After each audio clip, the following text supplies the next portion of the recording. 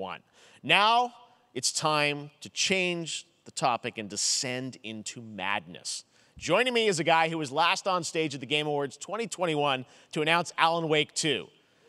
He's come all the way from Finland. Please welcome from Remedy, Sam Lake.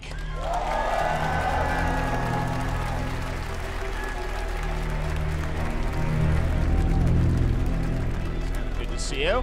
Looking dapper as always. Thank you. Thank you. Well, we are so excited because when you announced Alan Wake 2 at the Game Awards, you said 2023. We are in 2023. It's coming this October, and we are so excited about this, Sam. I know it's been a long time coming for fans and for you. 13 years since the first Alan Wake. So tell us a bit about what can we expect in the sequel. It's been quite a journey, yes. Yeah. Alan Wake 2 is Remedy's first survival horror game. We have two playable characters. It's a 50-50 split between them. They are on their own separate terrifying journeys through two different worlds, and yet it's all connected.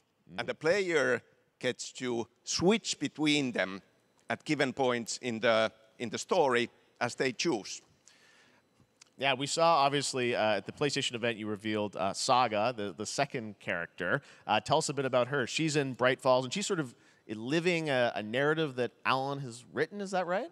Well, that's a good question to ask going into this.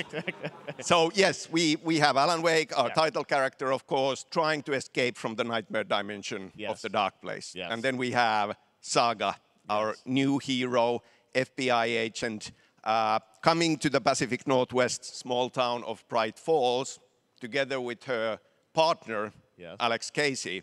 Okay. So and they're somehow linked in some way, right? They are coming to investigate a series of ritualistic murders. Okay. And very quickly, the investigation turns into a nightmare when they discover pages of a horror story.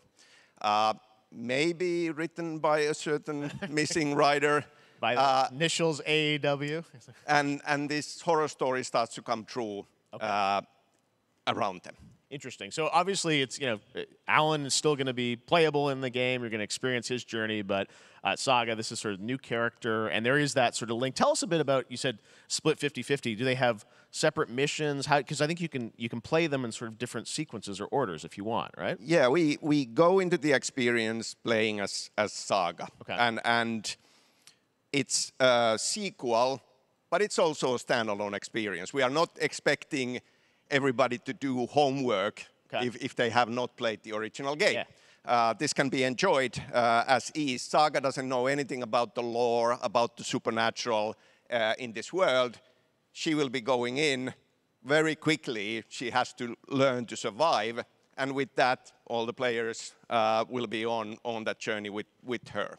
And then we open up the experience so that you can hop to play Alan Wake in the dark place as he's trying to find his way out. And you can keep on playing as Saga in the Pacific Northwest as the investigation goes on. And you are free to switch between them. There are a lot of connection points in many surprising ways, but there is no right way to play through this.